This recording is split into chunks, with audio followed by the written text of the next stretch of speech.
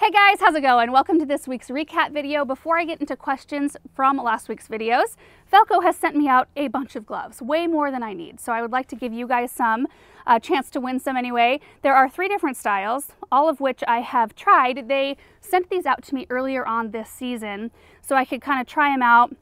I used them in a couple of videos. You might remember that. After I used them in videos, they emailed me and said, please wait, we haven't launched these gloves. They're launching this week, actually, October 12th. Is that today?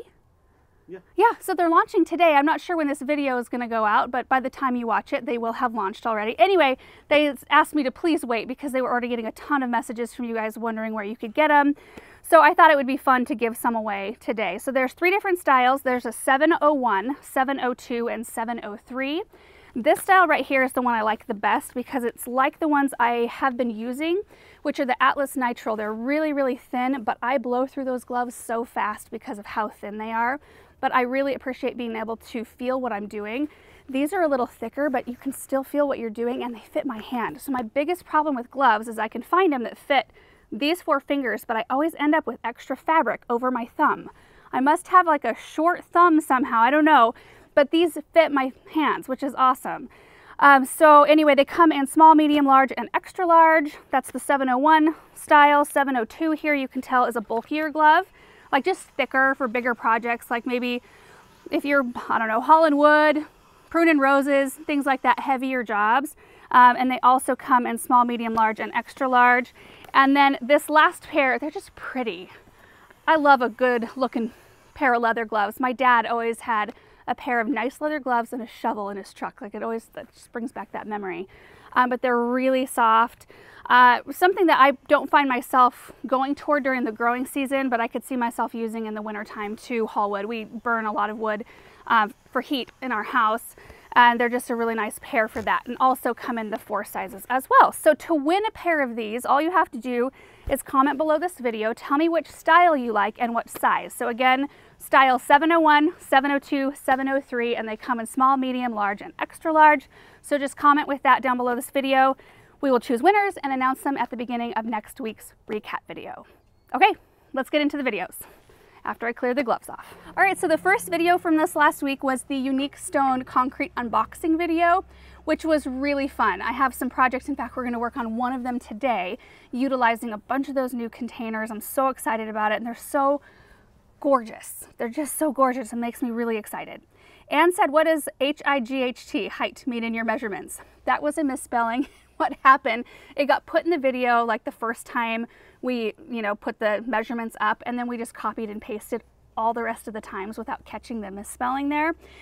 So that was just one of those things that you can't change after the video goes up. Such a bummer. I saw that first comment of somebody like correcting the spelling. I'm like, oh dang. I bet it's like that through the whole video, and it was, and that stuff just happens sometimes. Jackie said, I purchased a concrete pot at an estate sale. It looks very similar to some of the unique stone pots. Is there a way to identify unique stone pots? Are there identifiers on their pots to know that's where they were made? There are not identifiers on most of them that I know of. You could probably snap a picture and send it to Unique Stone and just ask them, like, hey, is this something you have carried or carry? And they'd be able to tell you. Mary said, so these concrete urns don't get damaged by extreme cold, freezing temperatures. They are beautiful. Mine haven't.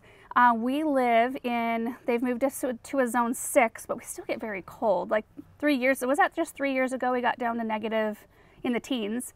Negative teens, and none of my concrete broke. I had one terracotta pot that lost a little bit off the bottom, and that's it. A lot of people will clean out their containers and store them, which is the very best way to be a good steward of your pieces. But I like to see them throughout the winter time, so I don't wrap mine. I don't protect them in any way. They just look gorgeous and they last for a long time. I don't have any problems so far with them cracking or chipping or anything like that. Jessica said, oh wow, look at all those sacks. What do y'all do with them? So Aaron actually put them on Facebook Marketplace, right? Mm-hmm. And he got rid of them within the day. He just said, free burlap sacks, come get them. Like first come, first serve, and they were all gone very, very quickly. Melissa said, do they all come with drain holes? Yes, I don't think a single pot out there or one that I've ever got from Unique Stone doesn't have a drain hole that I can recall. Drops of Sparkle said, so where are the prices for these? So the prices are set by the retailer. Unique Stone is a wholesale company, so the only way you can access their pieces is through a garden center, independent garden center. So the best way to find out where they're carried around you go to Unique Stone's website, you put in your zip code in their dealer locator, and then it'll say where the nearest dealer is to you. And sometimes that's close, sometimes it's far. It's worth a shot to talk to your local garden center and say, hey, I love these containers. Cheddar, hello. I love these containers. Would you consider carrying them? I do think they have to meet a minimum in order to bring in a load, but it's a pretty low minimum. So most garden centers like to hear from people and like to hear what they're looking for, because oftentimes there are other people that you don't know about that have already asked about it. So if they can get together enough interest, they will order. And then it's set by the retailer. So there's like a wholesale price that, the retailers pay, and then based on your area, they set the price. So that's why we don't include prices, because it is so subjective. Magdalena said, maybe it's time to invest in a box truck. Yeah, it's time to invest in a lot of things. Box truck, covered trailer, flatbed trailer. We could also use a skid steer at some point. We could use a forklift. Oh, I don't know, it would never end. Erin would have a heyday. Next video is a barn and root cellar update, plus I trimmed some boxwoods and updated some containers that still had dead plants from last year in them. In October. Can't even believe that. Laurie said, why not paint the doors black to match the chicken coop? So we considered several things. We considered doing all the doors black on the bottom. That would have been way too much weight at the bottom of the barn with that big white expanse, and then the black shutters, it would have looked too weighted down. Then we decided, should we do black just garage doors? And I didn't like that look because it was too much black. They almost look, especially if the sun isn't shining right on them, they look kind of like a hole. Like it's too much dark. And then we thought about doing the outer doors black, and then I halted that because I really like the clean. I like the clean, the white, it's bright. We can always paint them black if we decide to do that, but for now I really like the way it looks. Plus, we're kind of waiting too because the third garage door has not been installed yet. They're doing a lot of work out there, so anyway, things may evolve as we go along. A lot of different options. Savannah said, what is the curved knife or saw-like tool you use to cut the dead plant out of the pot? That was a Felco pruning saw, which is probably the very improper way to use that tool.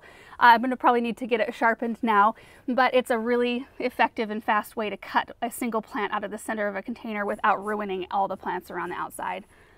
Blue Moon Acres said, does the Virginia creeper give you an itchy rash? Down here in Texas, it causes symptoms similar to poison ivy. I have never heard of Virginia creeper doing that, not to say that it doesn't, but it's never done that to me. I'm not super sensitive to things like that, so that could be why.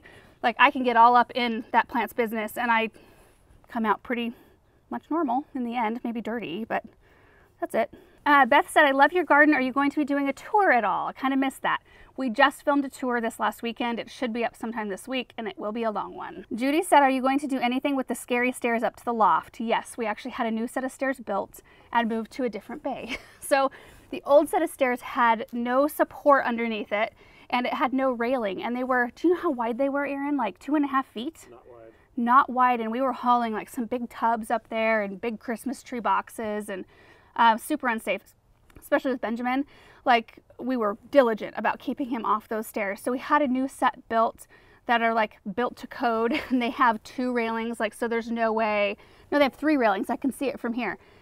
You would have to try really hard to fall through those railings. So anyway, it's much better. We'll do a grand tour in the end when all the work's done in there. Okay, next video is 4 fun fall containers. I just used a couple of the new pots are actually sitting right below me here on the ground, but I just wanted to put together 4 different takes on fall containers, fairly simple, utilizing plants that you can find in most areas. Mom's ornamental cabbage. There was some lemon coral sedum and lobularia in there. I think my parents' garden center carries that right now, and vinca. Anyway, just some really gorgeous stuff. Jonna said, absolutely beautiful. I noticed you used wilt stop on the pumpkins. Please tell us more about that. And I wish I would have remembered to talk about that, because that was the #1 most asked question. I had that spray bottle out. I was spraying my pumpkins and gourds that I was using with wilt stop. And the reason for that is that wilt stop is a natural product. It's made of pine resin. So you spray it on your things and then wipe it down. It gives it a beautiful, shiny, clean appearance. It does have a little bit of a smell too. So I'm thinking, and I don't know if this is for fact, but I'm thinking it might deter squirrels a bit too because of the smell being so strong. I can't smell it sitting right here, but if you get up close to them, like put your nose really close to them, you can smell that pine resin smell. And I don't know if squirrels would be deterred by that or not. Maybe, maybe not.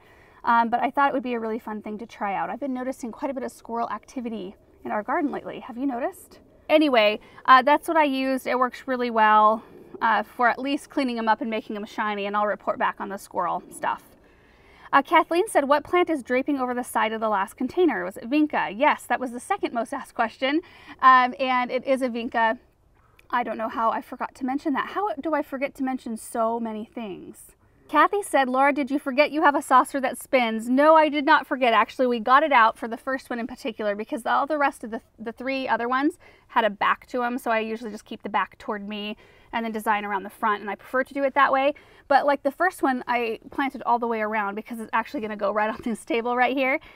We tried to use that spinning saucer, but this shape of this container was like weighing the sides down because it's an oval container and it's really heavy.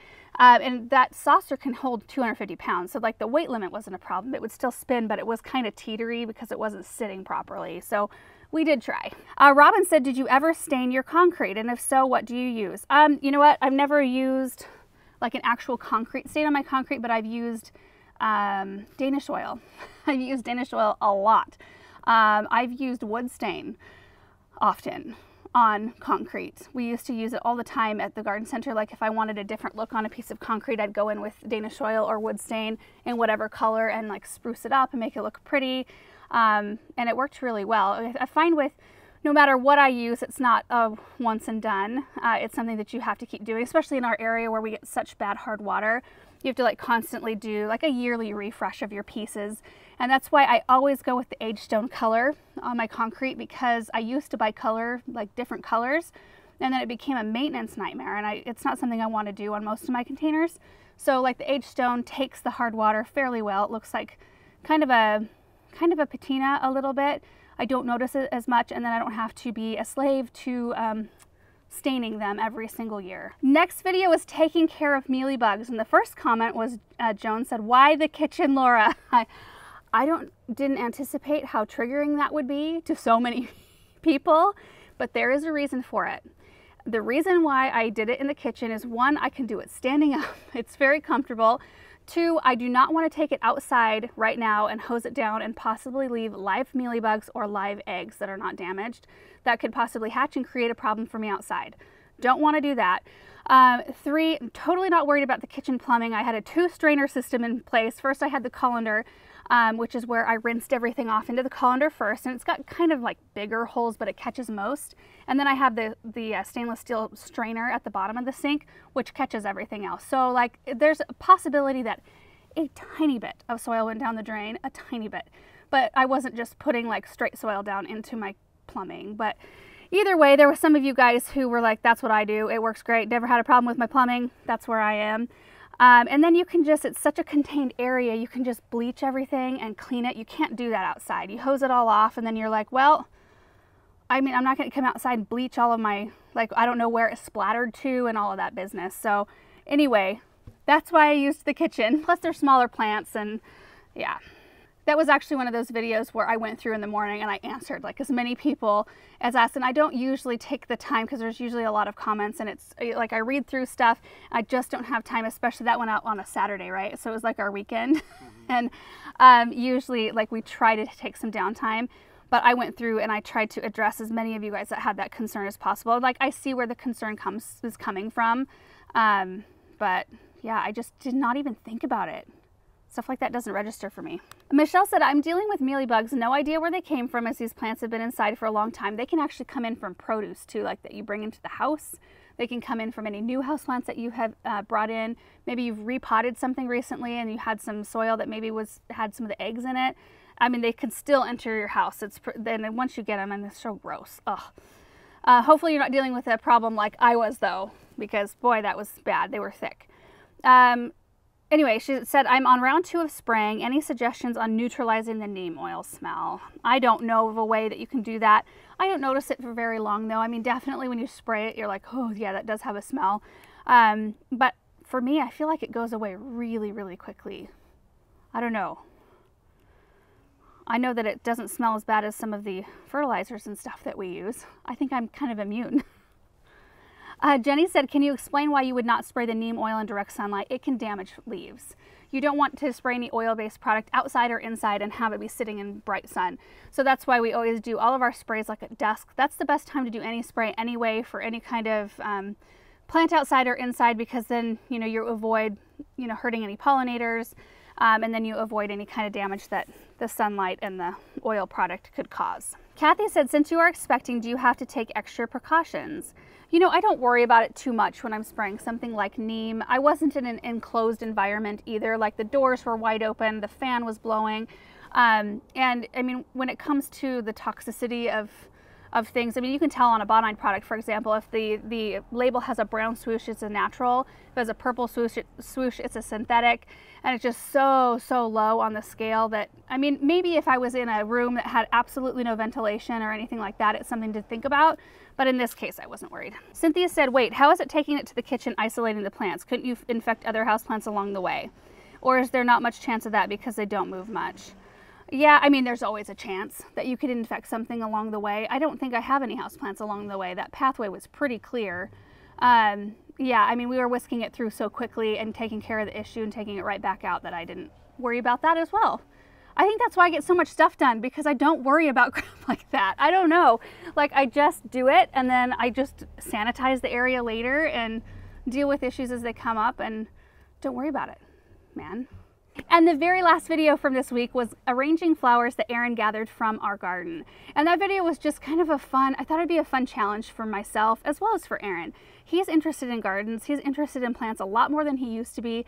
And I'm not sure that he's ever, like, Erin, have you ever gathered flowers for anything like that? Like just gone around with a bucket? Nope. It's fun and it's kind of freeing, and you look at things differently because you're not just like sweeping by something quickly and just like, oh, that's pretty, and then moving on to the next thing. It's like, no, would that work in this arrangement? Should I get this? And I think he had fun because he picked out some kind of weird stuff and some really bright colors that he knew would challenge me. In fact, the arrangement is right here. I don't know if they could see this the whole time in the camera or not. It's been sitting out here overnight even on this table for the last couple of days, and it's doing really, really well. It's holding well because it's staying cool out here. Anyway, David said, where are the garden tours? Oh, I think I answered that earlier. We will have one up for you this week. Belle said, awesome job, both of you. Question not related to the video, but you guys did a container competition this year, right? I know this year's been crazy, but I don't remember seeing any updates. So we did a container competition with the self-watering containers. We took 10 of them to our church, and Erin planted 5, I planted 5. We did one update. Was it like a 1-month update or a 2-month update? It was a 2-month update. Yeah. And that's all we did. Yeah. I don't know what happened. Did we just kind of forget? Yeah, kind of COVID screwed everything up a little bit. Anyway, so we did a 2-month update. We haven't done another update. They're still sitting there, right? Yeah. But they're probably... A couple plants have died at this point. Yeah. But some of them were looking surprisingly good. Were they? Yeah. Well, I don't know if we'll do another update of those, though. Probably not. Next was from Who Made the Word? Does Erin have multiples of the same plaid shirt? No, he has a lot of plaid shirts, but none of them actually are the same. No. It's kind of like me. Like, you know, I find a tank top. I recently found a tank top I like, so I bought 9 of them.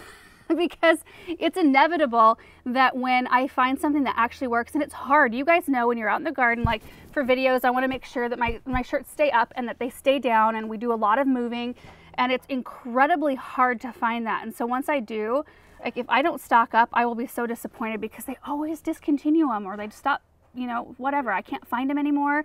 So if they're reasonably priced, I will stock up. Marilyn said, I always have a smile when you and Erin do gardening together. Erin, you did an awesome job. Good job. There's so many cut flowers in your garden. Do you plan to do other things with them? So we've done several things. First off, a lot of cut flower arrangements have come into our house, some of which we filmed, a lot of which we haven't. I've given arrangements away to people like that we're doing little events or little lunches or things like that. I've given them away as gifts. I've had friends and family and neighbors come and cut. In fact, this last week, I sent out an SOS to family, friends, neighbors, and just said, please bring buckets and come cut, because our first frost, we have a 30-degree night projected on Thursday night of this week. And so I just said, like, come get them. Like, come get all that you can so that we could utilize these, because right now I don't have time to put together, you know, a whole bunch of bouquets. The goal was to be able to take them to hospitals and nursing homes in our area if it was a successful year, and we will do that in following years, I'm sure. But we weren't able to make contact. We tried with the nursing homes in our area, the hospital. With COVID, everything is still pretty much in lockdown, and I don't know, I didn't want to make anybody feel uncomfortable. So my mom and I did do a free flower day where we put together some bouquets. We gave away, I think, 75 bouquets downtown in our city. That was really fun. So it's just been a great year. And it'll evolve. I think next year we'll do less sunflowers, probably more dahlias. And I did figure out, like, there's a couple of things I won't grow, like straw flowers. I won't grow those again, probably. Like, they're okay, but I don't love them. And then I need to grow more envy zinnias because they fit in with everything. They're a great filler flower, things like that. It was a really good year to learn. Robin said, I love this so much. Isn't it fun when the hubby gets interested? Yes, it is so much fun. I love it. Love it when you will be in a video with me, Erin. You need to do that more.